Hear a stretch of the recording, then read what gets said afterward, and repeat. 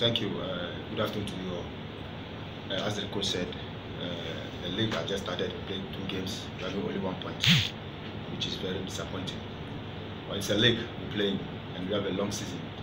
We won't even play the FA Cup. But the most important now, we are playing the league, and we are taking match after match. The coach is teaching us the most important thing is we the players to cope with him and listen to him and learn. But football now is playing tactical. You have to listen to your coach and go to the pitch and deliver what he has taught you to play. That's the most important. So now we are preparing against Dreams FC, which is going to be difficult. We know how it is. Luckily, we play with them in the preseason game, and the coach has studied their video. That's how we do in Europe. You go to play against opponent, you watch their video, you prepare towards the game. So that's what we are doing. And I hope, hopefully, we're going to have good results there, which is not going to be easy. We need to deliver it on the pitch. He is the coach.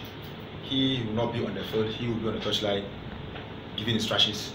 For now, I'm the captain. I'm going to be a commander, the leader on the field, and then I'll make sure I instruct the boys so that we will do what he wants us to do on the field on the day.